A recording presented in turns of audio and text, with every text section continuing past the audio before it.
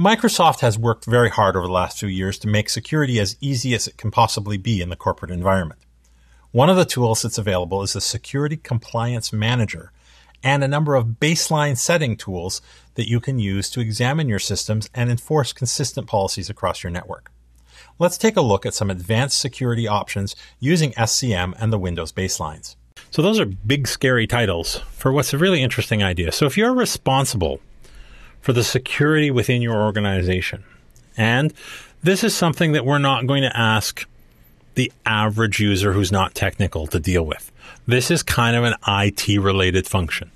But Microsoft has issued a Windows 7 security baseline.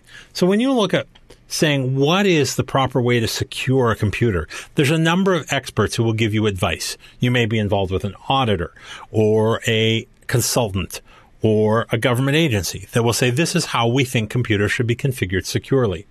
Well, the Windows 7 security baseline is the advice from Microsoft. The Solution Accelerator team has come out with these baselines, and they take a look at what is important and what they recommend. And it's been updated for Windows 7 Service Pack 1. It's shipped with and forms part of the Microsoft Security Compliance Manager. So we'll go ahead and we'll download this, and this will take a little bit of time, and we might pull the cooking show trick where we start a download or we start an installation and we come back when it's magically all finished. But we're going to go ahead and download the Security Compliance Manager, then we're going to install it, and then we're going to install the baselines and take a look at some of those settings. So the download completes, Internet Explorer takes a look at the file, and then it's ready to go. So the Security Compliance Manager setup begins. We're going to move this out of the way.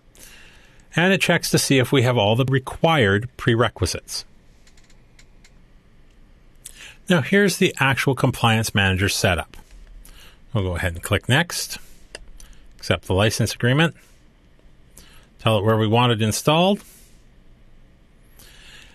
The Compliance Manager uses SQL Server, the Express version, or what used to be called MSDE. So we're going to go ahead and tell it that it can install that. It uses it to provide local data storage. It's downloaded the binaries. Now it's completing the installation of the SQL Server piece. So now the installation has completed, and we've actually let it go ahead and download updates and import the baselines. We can go ahead and we can run the Microsoft Security Compliance Manager.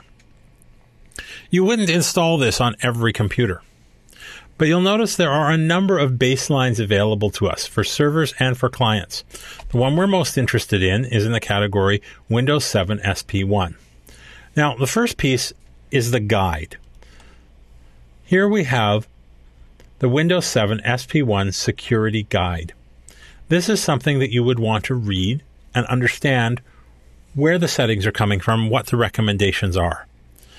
Then we have the actual baselines. Now, baselines are usually applied to entire groups of computers, such as across the entire domain.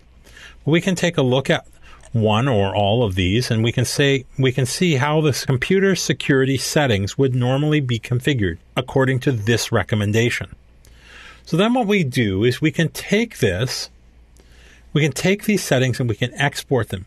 We can take them out to a GPO, and then we can apply that GPO to our domain. Or we can take these settings and we can compare them to the computers, and we can say, this is the current setting, this is the desired setting, what's going on.